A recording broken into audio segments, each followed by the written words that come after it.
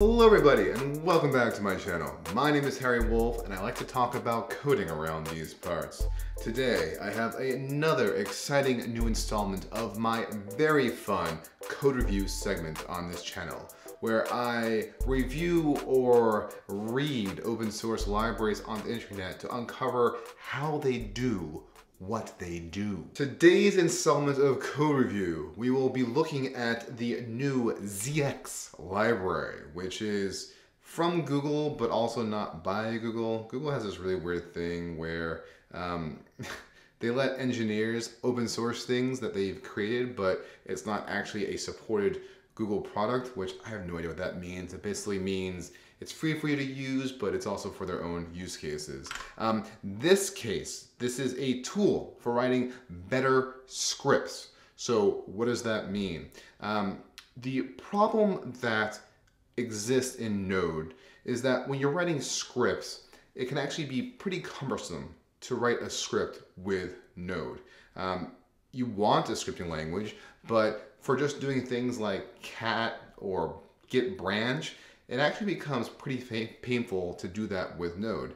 If you look at how Node does it, there's the child process module that lets you spawn subprocesses like ls to list a directory. And to actually have that work correctly in your Node script requires all this code, which is ridiculous. You have to require the module, you have to spawn the process, you have to pipe the output both on standard out, standard error, and then also on close. It is a laborious process that is not fun, and that is where ZX comes in, where it provides this nice little $ symbol similar to jQuery that lets you just write the command that you want to write. So if you do git branch show current, you can await the response and get the branch to kind of see what happens. You can promise all these sleeps. Any shell script that you want to run, you can just run through ZX, which makes it really easy to write scripts really fast. It's a pretty clever library. It has a pretty small API as well. It has the $ back tab command. This thing is called a tagged template. So you may know in JavaScript there's template literals, which is a way for you to write long strings and interpolate inside of them. But what you might not know is there's this thing called tag templates, which is in a more advanced form of template literals that lets you parse template literals with a function. So you could have a function called myTag, which is given arguments like the string and interpolated expressions in that string, which means that you can then use it like this. So this is the myTag tagged template, blah, such that when you write this with this template literal, with these expressions, this function is called, and this string is given this entire raw string, and person expression becomes, so you can see here strings 0, 1, 2. This is the broken up string sections of it.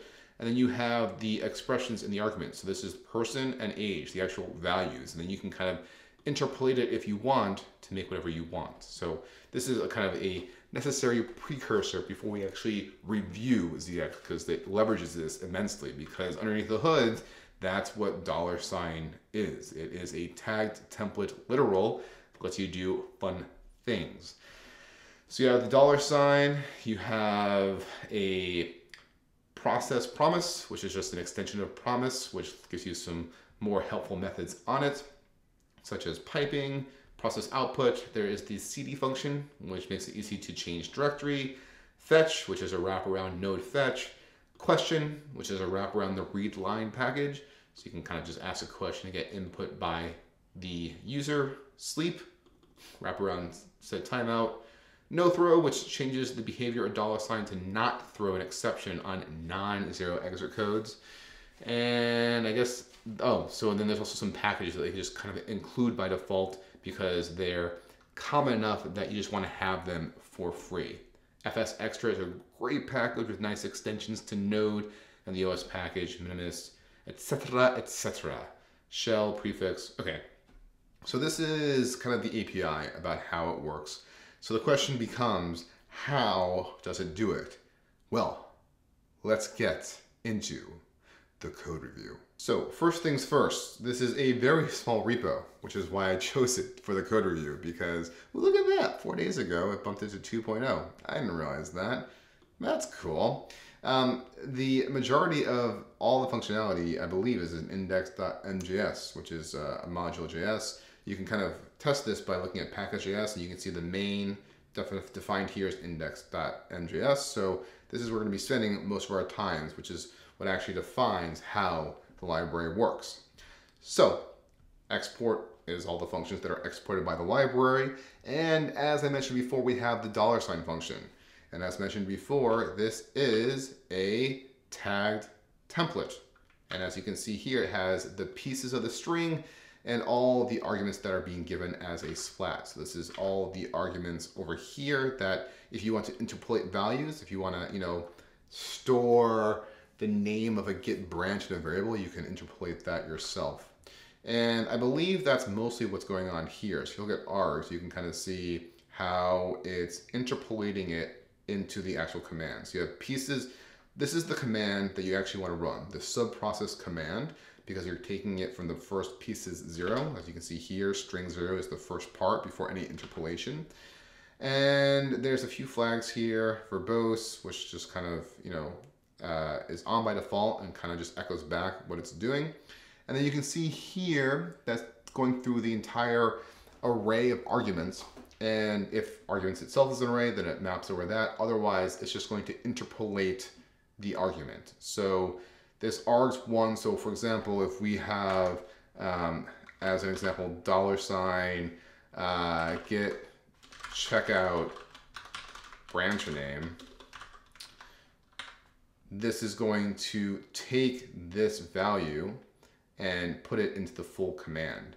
And then there's a few little things here. So substitute is defined down here, which is just sanitizing the string largely. And then you have quote, I love this little extension, which makes sure that all things are nicely escaped so that you don't have anything wrong there. And you can kind of define, I think if you go back to the home page, you can see specifies a function for escaping special characters during command substitution. So it makes sure that whatever you put in there is properly escaped when you actually run it. Here's the command. Here's the verbose, which just logs out the actual command that's going to be ran. The options, these are just default commands in here. This is where it actually spawns the command. So you have the prefix. What is prefix again? I don't remember. Prefix specifies the command that will be prefixed to all commands run. So you can set some default to run before everything, which is some bash foo that I do not know what it does. And then you have the child process. So this is spawn. This is from the child process module because it is node. There is spawn right here. So it's just using the spawn command to actually start things off right here. And it has the child. And what it's doing is it's wrapping all those event listeners around this process promise. And this process promise, I believe, is what is actually returned. Yes. If you look at the bottom of this page, you can see the promise is returned. And this process promise essentially, God, that's so hard to say fast. This process promise is what essentially provides the more elegant API to consume the sub-process that you are spawning. Inside of here, you have on exit, on close, process output to standardize the output. And what is it going to resolve? So if the code's 0, which means there's no error, there's no throw, then resolve the output of the command.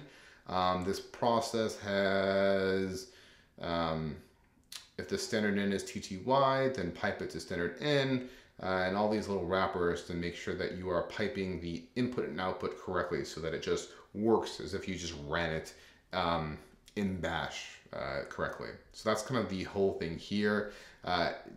It behooves us to understand how this works. Process promise, so if I go down to where it's defined, it's extending promise. It has some property getters here to return standard in. This is the child piping, so you can make it easy to pipe. Things that just pretty much return things nice and easy. This is a property getter in JavaScript, so you can get the promise and just do dot standard in rather than having to do this dot child dot standard in. So if you have the promise, you can just do standard in, and that's going to work because this is a property getter, and that's just a nice little piece. You don't have to worry about this. I don't know why they did that, but I guess it makes their lives a little bit happier. Process output, whoops, is, did I close that page? Process output extends error, and this is cool. It's actually using native private instance properties. So these are private properties that can't be accessed outside of this class, and this is to provide some proper encapsulation of this code, which they just return them. So this is toString, which returns combined. And this thing was really cool. This was a thing that I had to read about before actually doing this. So if you actually look to see where this inspect, kind of keep killing that. If you have to look to see where inspect's coming from, it's coming from Node's util module. So if you go to util and you go to inspect, there's util.inspect, right? Util.inspect.custom. So util.inspect.custom, what this lets you do, it declares custom inspect functions such that if you use this symbol as here, we actually log an instance of this password, it'll return what's in this inspect method right here. So that means that if you console log this process output, it's going to return this nicely formatted output for you, which is really, really cool. That's a really neat way of making just the ergonomics of everything a lot more pleasant to use. Okay, so that's kind of the $sign function, which is pretty much all the main functionality. Very neat, very tidy, nice little wrappers to make things, makes the API easier to use, nice encapsulation. It's exporting argv, which is a wraparound minimus, which removes the first two arguments, which is usually node and the script name. So like when you run a node script, you're typically doing node foo.js and args here. And this slice 2 removes the first two things, so you don't really care about that. You just want the arguments that are being given to the script. And it's looking at a few properties on the argument to kind of change behavior, which is fine. CD is first checking if the path exists, which is awesome. And if it doesn't, it gives you a nice little graceful error message. This is such a funny little snippet right here, this new error thing. So if you do new error, let's do, this is really fun. So it's fun. Make this a little bit taller. So if you do A equals new error, and you do A stack, you have a whole stack. And then if you split at, this, and you go to 2, so that's gonna be empty. But I'm sure what happens here is that what it's doing here is essentially getting the call stack such that it can correctly show you where this error occurred. So the first two lines are typically this function right here, CD, and then the global error, I guess. But this is just a neat way to get a call stack to kind of give you a reference to where the error occurred, which is kind of nice. But you know, if it doesn't exist, it throws an error. Otherwise, it sets the current working directory to path. This is funny. And then this current working directory, this is kind of funny. Gosh, I keep closing that tab. My keyboard is killing me. If you look at this, how this is used, this is actually just used when you do $. It'll actually set the current working directory value when it's actually spawning that option. That's a nice little thing, rather than actually changing directories. Question is wrapping create interface. I imagine this is part of the library. Yep, this is from the readline library, so it's just a nice little wrapper around that. Another little promise to wrap around things and make things nice and easy. Fetch, wrapping node fetch, some nice little utilities for verbosity. Sleep is just promisify set timeout. This is so cool because promisify comes with node now. A little known fact, util actually lets you promisify anything that you want in node land if you want, which is really cool. Where is it in here? Promisify. It takes a function following the common error first callback style that node has, where it's error, comma value. Nice that it was standardized. And it returns a version that returns a promise. So you can have fs stats, promisify it, and then use it as a promise. So that's what it's doing here, is it's making set timeout a sleep promise, which is awesome. No throw changes behavior of the $sign that you're using. And here's those classes that it was using before to just make things a little bit nicer to use. Here's some internal helper methods. You're assigning, oh, and here's fun. It's making all of these exported functions also global so that you don't actually have to import it. You can just have it be exposed in the global space. And this is also them making it easy for you to write scripts.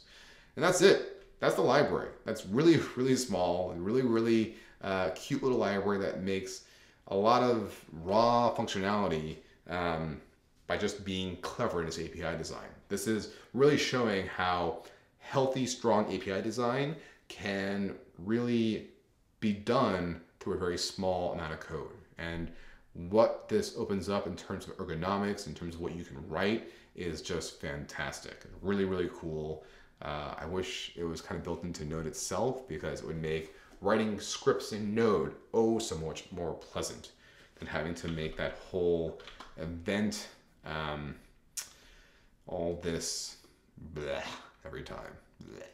So that's ZX in a nutshell. Hopefully you enjoyed learning about it as much as I did. Okay, and that was ZX. Hopefully you enjoyed that. Fun little library, enjoyed it. Don't really use it that much, but it's kind of fun to see how something so simple can be so powerful. If you're not already a subscriber, to become one in the button down below. And if not, I will see you in the next video. Until then, stay happy, stay coding. See you next week.